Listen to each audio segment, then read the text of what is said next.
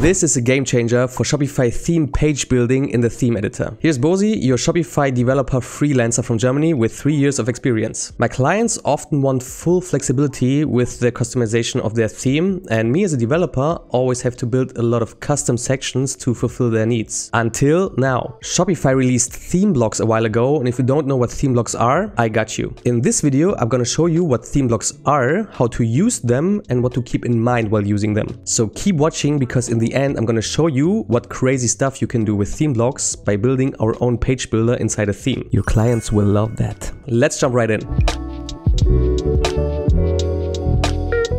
Let me first explain what theme blocks are. If we jump in our theme in the editor and go to our default product template, we can see that we have the product information here, and the product information has blocks. These are section blocks. So basically you can just create or delete blocks. So for example, you can add a text block in here. You can also like move around these blocks. These section blocks are bound to the section though. So you cannot use the title, the text block, the buy buttons anywhere else in the theme, just on the product information. Theme blocks, on the other hand, you can use everywhere in the theme depending on how you set them up. So let me show you. I opened the code editor with my theme and also the documentation. If you don't know how to get the theme in the code editor on your local machine, watch my video about the Shopify CLI and I'm gonna show you. The documentation states that we have to add a blocks folder. So if we look at the architecture of the theme, we can see these files, and now we can add another folder to it. So let's add a folder called blocks. To create a block now, we can simply do this, just create a new file, and let's call this text.liquid. In this block, we can now simply write the markup for the block. Let's just copy this from the example. And as you can see, this is just like a basic div with block settings text inside of it, and also an alignment option, block settings alignment. So where is this coming from, this data? To set the settings for the block, we can do the same thing as in sections. We can write a schema for it. We can just copy this again from here. And as you can see, it's the same schema as for sections, as I said, with the name, settings, presets, etc., etc. I'm just gonna change this to text though for better showing purposes. Now let's see what happens. We first can start our Shopify development server, and let's go to the editor. How do we get the block now inside of the theme? Theme blocks can only be used in sections that are specifically made for theme blocks. So let's go ahead and create a new section. Let's call this theme blocks liquid. I created this section now with just like a really basic schema with a name and a preset. To use theme blocks in sections, we first have to define the block setting. And to use theme blocks, we simply have to put the type of @theme. Additionally, we can also put the type of @app in case there are any apps that want to use the theme blocks inside of this section. To fully display the theme blocks now, we can use the content for blocks tag. So let's copy this and put it in here. If we go back to the editor now again, we can add the theme block section, and inside of the theme block section, we can now add blocks. And here we can find the text block that we defined before. And here we can also change the words and also the alignment. Okay, I also added the styling options, so now this also works. So these are the complete basics on how to use theme blocks, but now comes the cool part. We are also able to nest blocks inside of theme blocks. And how can we do that? If we go back to our text block, we can also define block settings inside of the block schema. So if we go ahead and put a block setting with the type of @theme inside of the block schema, we can also use blocks. And as we learned before, we can just output these blocks with the content for tag and call these blocks. So the content for blocks. If we go back to the editor now, we can see that we have our section, our block, and now we can add another block inside of the block, and another block inside of the block, and another block inside the block, and another block inside of the block. So we can do this a total of 8 times. Later in the video, I'm going to show you how we can manipulate this to get really cool results. In the next step, I'm going to show you how to restrict the theme blocks usage or give permissions to theme blocks to be used in different sections.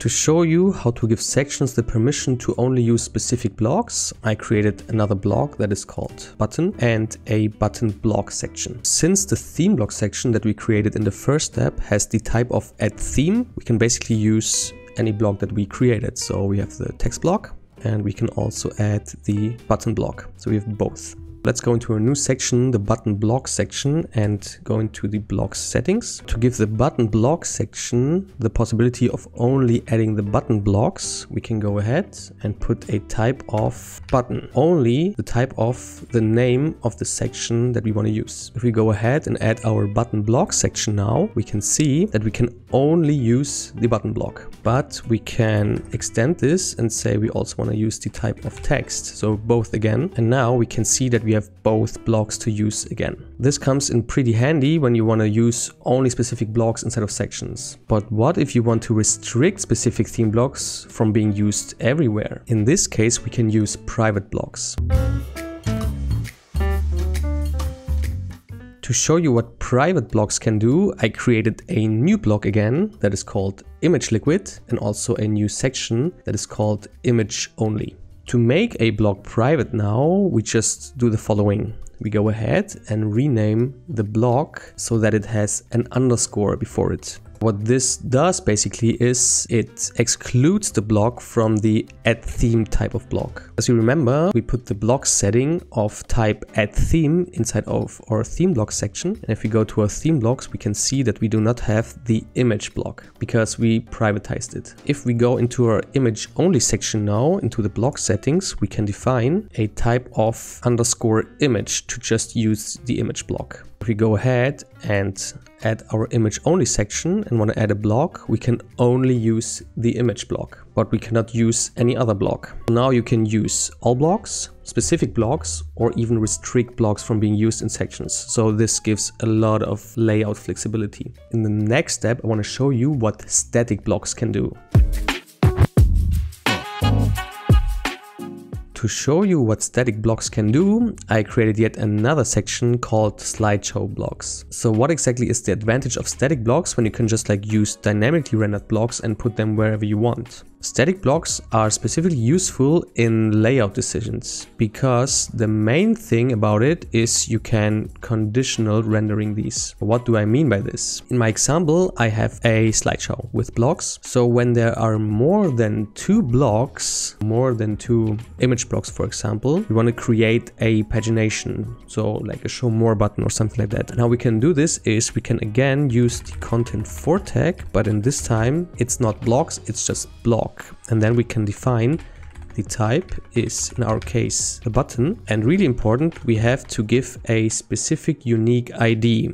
We can call this pagination. So as the documentation states, the type and the ID is required. So a unique identifier for the block. If we go to the editor again and add our slideshow block section, we can see that there's a button block, but it is hidden and there's a little lock. And if we click on it, it says visible if certain conditions are met. Since we know the condition, so it is more than 3 blocks, let's try it out. Let's add 2 image blocks and the button is still not showing. But if we add more than 2, the button is automatically rendered now. If we remove 1 image again, you will see that the button disappears again. As you maybe noticed, we can only add blocks above the button block. This has something to do with the hierarchy in the code because we first put the content for the general blocks above the actual content for the specific button block. We can also just put this below the button block. And as you can see now, the block comes first, the button block, and then we can add other blocks below it. So always keep in mind that the hierarchy in which the content for tags appear in the code, that's defining how you can add blocks to the section. Static blocks, so a really nice tool for specific layout decisions, so keep that in mind and get creative. In the last step, I want to show you how to use dynamic sources inside of theme blocks. This can get a little bit confusing, so bear with me. Imagine you are on a product page and add a block with a product setting, but there's also the product on the parent template, or even the product setting on a parent block or a parent section. So where's the product object now coming from? To show the theme block which data to use, we can use the closest object. So the theme block will first use a product setting within itself. If its own product setting is not there, then it will be using a parents block product setting. If that's not there, then it will be using a section setting of the type product. And if that's not there, it will use the parents object. To show you this scenario, I created some more sections and blocks. So I created a product display section that will just render the content for block. with a type of card. So I also created a card block, a price block for the product price, a product image block, and we use the text block for the product title. Then in the product display section, I just render the content for block with the type of card, and I say the closest product is the section settings product. I do the same thing in the card block where I say content for blocks, and the closest product is the block settings product of its own settings. And in the price and product image and text blocks, I just render the block settings of the product settings of its own block. We put all the closest product tags inside of the section and the blocks. And if we go now ahead and want to add the section, so the product display, we can see that the current product is displayed. Why is that? Because if we go now, for example, to the product image block, it says we use the closest product source. If we go one step higher to the card block, it says it also uses the closest product. So we go one step higher to the section, and the section also says use the closest product. Now we are just using the templates product object. We can also break this now by going ahead and say the product display, the product, we want to select another product, for example, the snowboard. As you can see, all the adjacent children of the section now use the closest product of the section because we define it here. We can also go one step further and say we change the setting of the parent theme block. So we just select another product, and now since we broke the cycle in here, the product image, the text and the product price use the closest product, so the parent theme block as a section. Now the children blocks of the parent block, since they use all the closest product source, use now the card's product setting. They go up the hierarchy, and when they find something, so the block, the section or the parent block, they just use this. The closest product also is a dynamic source, so we want to replace this. We can also see that we can use the closest product, the current section product, or the template product inside of the block. But the section itself, if we want to replace the dynamic source, we can only use the templates product because it's above it. I hope you could understand a little bit more about the closest object. Like I said, this is a little bit confusing, but I think this will be a huge potential for future theme building using the closest object. This is not only possible for products, we can also use collections, articles, blocks, pages, and even meta objects. So this is crazy. And now for the fun parts. Let's go a little bit crazy and build our own page builder inside of the theme editor.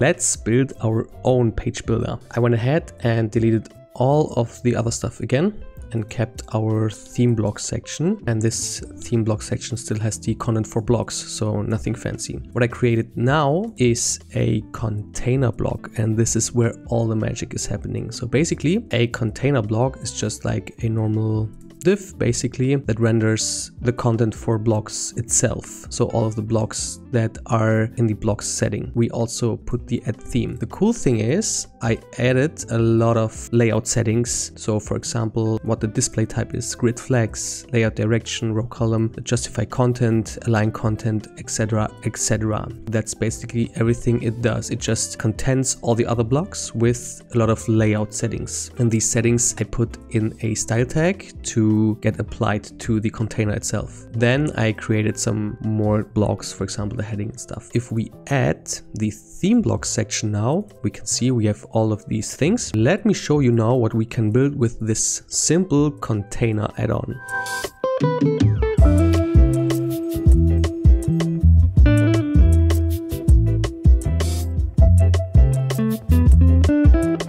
So there you have it. An image with text sections just built with theme blocks. Basically what the container block is doing, it just contains stuff. And with all these style options, you can build crazy sections just with 3 or 4 components. Let me show you another example.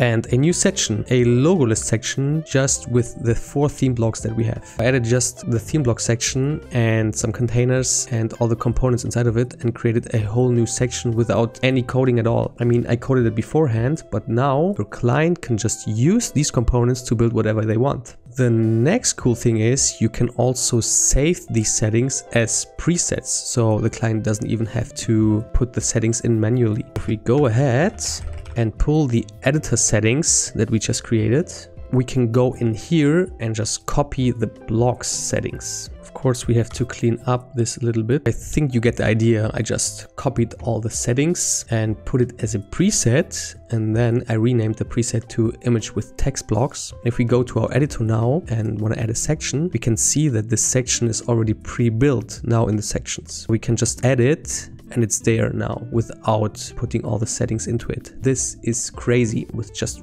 one section, you can basically build an infinite amount of sections yourself, and your clients will love you for that. To give you the roadmap again, just build a section that just renders the blocks inside of it and give it the add theme type of block. Then build all the theme blocks as components. But the most important part is the container block with all the style settings, etc. Keep in mind though, Shopify is working on flag sections that will do exactly this. There will be new editor type settings with which you can pretty much build all the layouts you want. So yeah, keep that in mind before you build something, that this will come in the future. Now you have all the tools to get creative with theme blocks and make your clients happy. Since this was a lot of information, if you have any questions, let me know in the comments. Also, I would be really happy if you would subscribe to my channel, because I put a lot of work in these videos and I want to try to help you get better at Shopify development. Also, don't forget to join my Discord channel, where I build a whole community around Shopify developers and helping each other out. See you next time, my nerds. Bye bye.